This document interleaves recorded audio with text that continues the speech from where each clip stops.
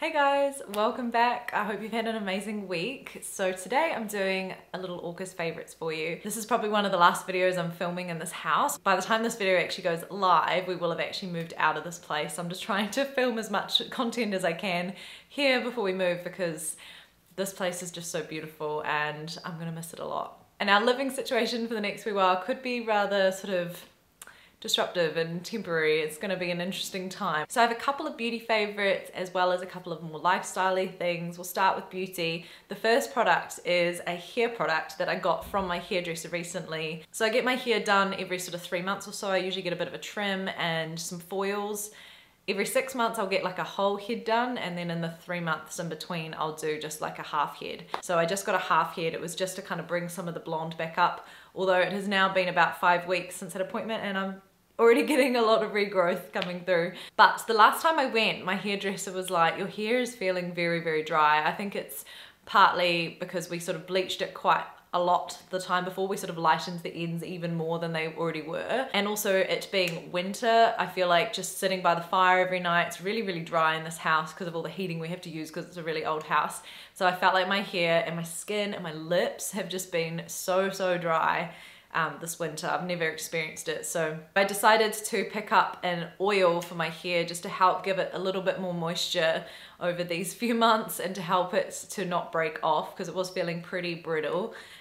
So I grabbed the Olaplex No. 7 bonding oil. So this is part of the Olaplex range. It's meant to like strengthen your hair so it doesn't break as much, but it's also really nourishing and helps to like hydrate the hair. So I've only just started using it, but I definitely feel a real difference. I mean, this is 3rd day here, so it's definitely starting to feel a bit dry. My hair's really funny in that it gets oily a bit at the roots, not terribly. I can go a few days without like needing dry shampoo, but the ends get really dry as the week goes on. So even though I can kind of get away with like, you know, only washing my hair like once a week if I wanted to, the ends get quite dry. And so I think having some kind of like oil, and I've got the Olaplex No. 6 as well, which is like the styling cream. I use that as well just to like add a little bit of moisture to my hair midweek. And I've just been finding it really, really nice. I've used it like a couple of times a week for a few weeks and you can see it looks like I have not touched it at all. You need so few. You just do a few drops in your hand and massage it through the lengths of your hair. And so I imagine this is gonna last me like over a year. In terms of makeup products, I actually have 3 new beauty products that I got off Yes Style. They sent me a gift card, so I was able to do an order for some of their cruelty-free like Asian beauty products. Some things I ordered I'm not a huge fan of. I'll talk about those in like another video, but these 3 products I was really, really stoked with. So the first is, it's a Taiwanese brand. It's called Laura Mer. It looks a little bit like Laura Mercier, but it's called Laura Mer. From what I could gather online, I believe this is kind of like a private labeling company that just has their own sort of brand that they like sell things through like Yes Style and such, but it's not like it has its own kind of website or anything. It's kind of confusing, but either way, I got this off Yes Style and it's like a little cream blush. It was only about $10 and it is so nice. It's actually what I'm wearing on my cheeks today. It's really dewy, very hydrating kind of cream blush. Like it doesn't go powdery. And this color is the most gorgeous like spring-like kind of nectarine-y sort of shade. This is the shade number 2. I actually plan to get number 1 next time I do an order because I just am enjoying this so much and it's so affordable. But this reminds me of like the cream blush version of Clinique's Melon Pop. I love that blush and this is just such a great like cream sort of version of it. I feel like someone like Jessica Braun would absolutely love this. She loves cream blushes and particularly these sort of peachy shades. Ugh.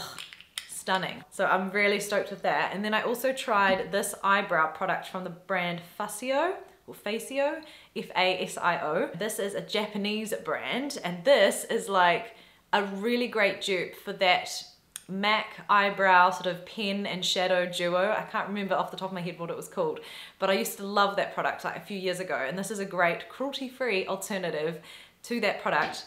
Firstly, packaging, absolutely beautiful. It's this gorgeous little soft sort of millennial pink packaging. That's kind of what drew me into trying it, to be honest. The actual product as well is fantastic. So this is in shade number 2 that I have, and it's got that sort of felt tip, almost like a liquid liner sort of style pen on one side, so you can draw really little precise brow strokes, and I just love it. It's not too pigmented, but it definitely shows up enough. I was a bit worried the color might be too light, but it's what I'm wearing on my brows today, and I think it's perfect because it sort of matches the color of my roots really well. And then on the other end, there's one of those little kind of powder, sort of eyebrow powder pen sort of things, like a shadow pen. And this is really nice just for adding a wee bit of softness, particularly to sort of the outer part of the brow.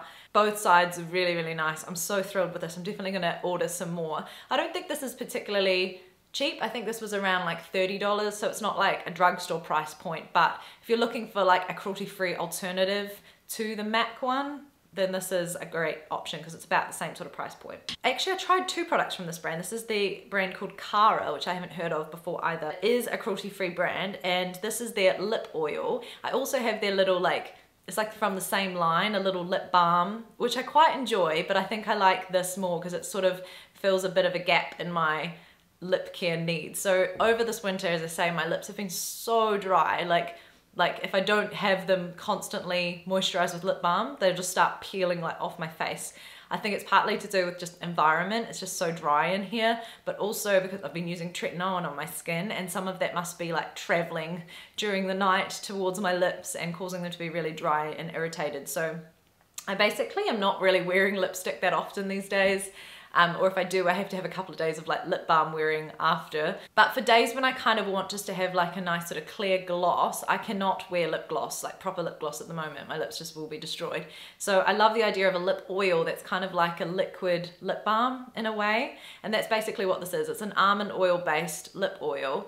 And it reminds me a lot of that Essence lip oil I used to love back in the day that unfortunately is discontinued. I can't, buy it anywhere. I loved that stuff. This is quite similar to that. I'd still say I probably think the Essence one was better, but this is very, very, very close. It's probably the closest lip oil I've come across to being like similar to that. It is nourishing, but I wouldn't use it to like heal my lips.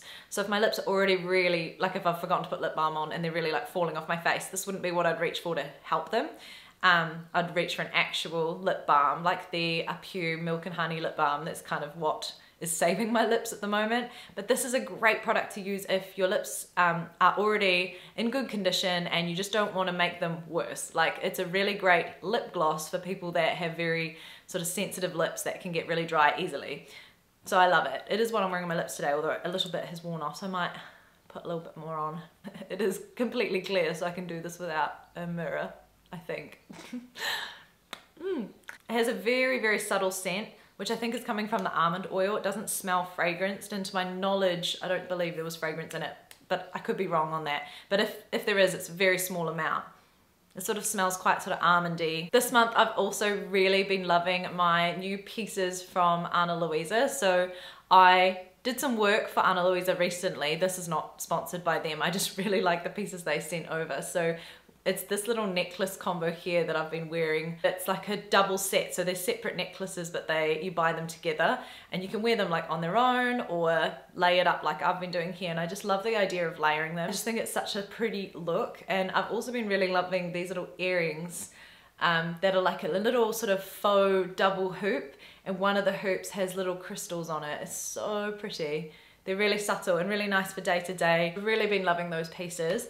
I've also, this month, been really enjoying a book. I've nearly finished it. I'm on the final chapter. I've got 20 minutes left, it says. So I should have finished it before I told you guys about it. But I read everything on my Kindle. I just find it really easy having all electronic books. Unless it's like a really beautiful cover or something that I want to buy as like a decor piece, then I'll buy a physical book. And the book that I've been loving this month is called Money, The True Story of a Made-Up Thing by Jacob Goldstein. So this is, as the name suggests, basically a history book on the story of money, where it came from and how it developed, and it's really fascinating. These are the kind of books I really love, where it's like really engaging kind of history, learning about things that we might not really pay much attention to in day-to-day life. Like we all use money and we all believe in it, but like why? It's a social construct. So really fascinating read. As I say, I've got like one chapter left. I'm down to the conclusion, and has been a really fascinating read. A very light read as well. Like I have not had much time this month at all to read, but it's only taken me like maybe 5 hours to get through the book. So it's really not a heavy read at all. It's very interesting, so highly recommend that. Oh, I also wanted to talk about a plant that I've been enjoying. I hardly ever talk about my poor plants anymore. This guy he needs a water. Look at him.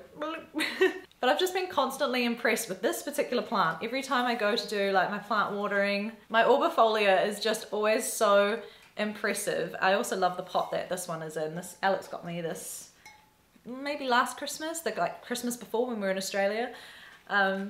But it's just such a beautiful plant. He's just really thriving here. I will say that some of my plants have struggled a little bit here. A couple of them came home with bugs from the nursery when I got them, so it's been like a ongoing battle to try and get rid of them. Unfortunately, my Starlight Weeping Fig did not survive. It just kept, it was a constant battle with these damn mealybugs, and then the mealybugs started to infect other plants, and I was just like, you know, it was like a 9-month battle. In the end I gave up and just chucked them outside and was like, nah. Because it was just, I couldn't get rid of them. It was infested, and there's such tiny leaves on that plant, so it was a real struggle.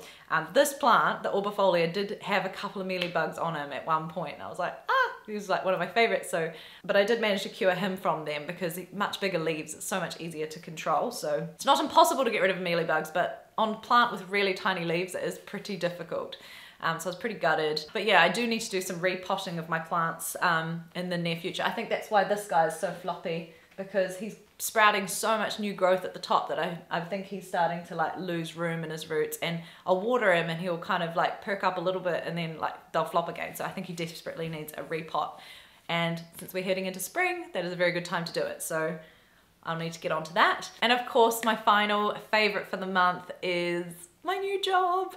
I'm so excited. So if you watched my vlog from I think maybe 2 videos ago, or last video, I can't remember when I put it up, I officially passed my trial for Principal Second of the Christchurch Symphony, and I will have already started by the time this video goes up in the role, which is so exciting. It's like, it's a real dream job for me at this point in my career, and I'm just like, ugh, couldn't be happier. It's just, go watch that vlog if you want to hear my thoughts, because I express a lot there. But yeah, there's just so many reasons as to why I so desperately wanted that job, and was just so happy that I was able to do a really good job in my trial and convince my colleagues that I'd be the one for that. So I'm just so unbelievably thrilled. Very excited to get into the role. Definitely feeling some nerves about it starting as well though, because I don't know, now it's official. Anyway, that's basically it for like my favorite things from the last month. I know it's a really small amount considering, especially I didn't do a July favorites because I was on my annual leave, YouTube annual leave. But I'm just sticking to a lot of my tried and trues at the moment. I need some sort of level of consistency in some areas of my life, since things are going to go on quite a roller coaster as we leave this place. The living situation is quite uncertain, so we will see where that takes us. But that's it from me. I hope you guys enjoyed today's video. As always, if you have some favorite products or experiences or things that you read this month that you loved, do leave your suggestions down in the comments. I always love finding out what things you guys have been enjoying as well. And until my next video, I hope you guys have a wonderful few days, and we'll talk soon.